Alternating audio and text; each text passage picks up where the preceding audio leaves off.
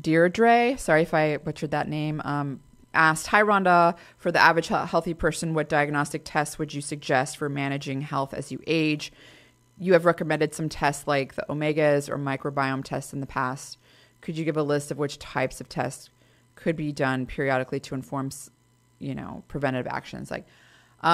Yeah. So the caveat being that I am not a medical doctor, obviously I can mention some of these clinical markers that time and time again with my discussions with the experts, in my own research scholarly pursuits I've come across. I think there's something that I try to keep an eye on in collaboration, of course, with my, qualified medical professional.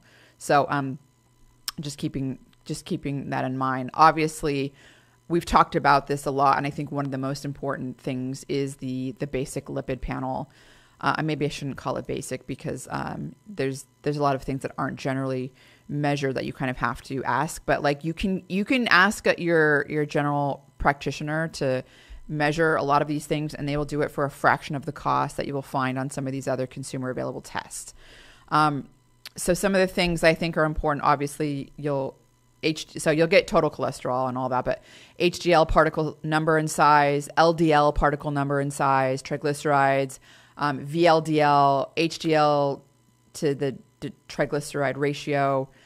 Like when you get all that stuff, you can get all these ratios: the triglyceride to the HDL ratio, the VLDL to the triglyceride ratio, non-HDL, the percent of small dense LDL. So when you get the particle size, you get all the particle sizes.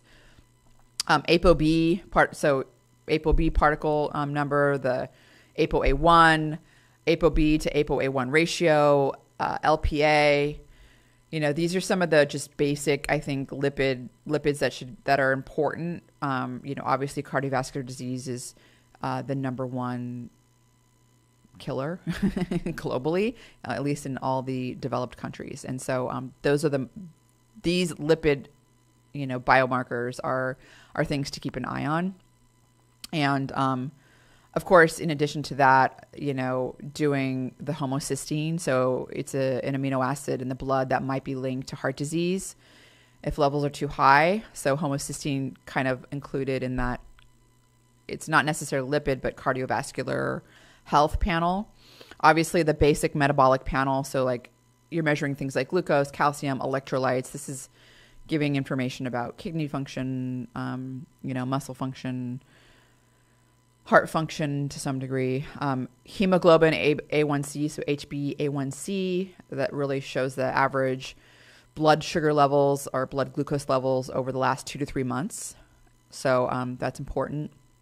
Fasting insulin level, that's usually used to look at insulin resistance, which obviously is a precursor to type 2 diabetes.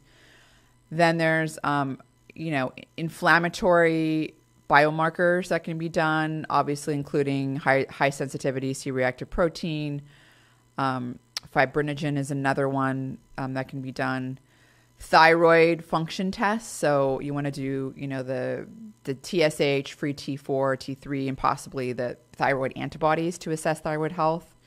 Complete blood cell count. You want to just look at all the different types of blood cells in the blood, like red blood cells, white blood cells, platelets. Vitamin D, obviously, measuring that is important.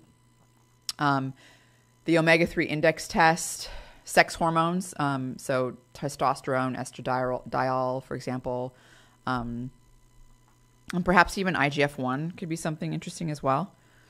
So I would say those are kind of ones that you could even just get your general practitioner to do, for like your I don't know how often they're willing to do it, but like you could talk to them and see, can we do it quarterly? Can we do it, semi-annually or something like that?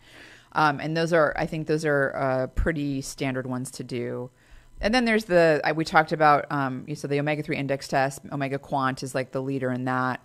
And then there's the Genova Diagnostics. They do the gut test is really good for them. And that's like for anyone sort of optimizing their gut health, I think is good. It also does some inflammatory markers as well, and markers of gut permeability, which I think are important. So I think that is also another sort of good test to do alongside as well with the just general sort of lipids and metabolic and omega-3 tests. LP is saying, do you have any online labs that can fill the gap after WellnessFX closed? Yeah. So WellnessFX, they have 2 of their tests, Performance or Premium, that are now being sold through Thorne. So Thorne owned WellnessFX. So they're still going to be providing a couple of the main, most popular tests if you're still interested in having, the same sort of panels that were done with like the performance test, which I like. I used them as well. Life Extension is another one that I also use, and that's kind of one where they've got like a cardiovascular panel, and then you can like add stuff, or like you can just like mix and like you can choose like you can create your own sort of panel that you want to do as well. They're a little pricey, but it is another option. So again, WellnessFX, a couple of their tests are still being offered from Thorne. And then I think Life Extension is the other one that I use as well. And then, I mean, again, just going to your physician and, using, it's so much cheaper if you can do it through them as well. It's another possibility.